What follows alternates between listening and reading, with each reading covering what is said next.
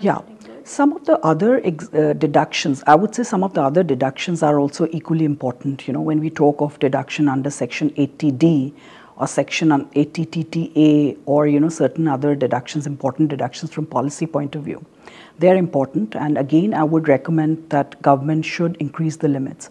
Say if you look at deduction under Section 80D, which is paid for medical insurance premium, it is around 25,000 and 50,000.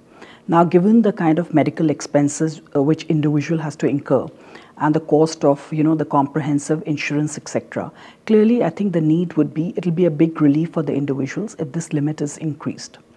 Other deduction is given, you know, when you pay interest on saving bank, which is only a 10,000 deduction.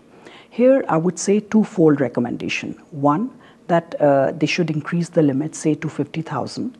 And they should also include fixed deposits into this basket so that the individuals do get relief. Clearly, they do switch over their savings to FDs. So I think deduction on interest would be useful.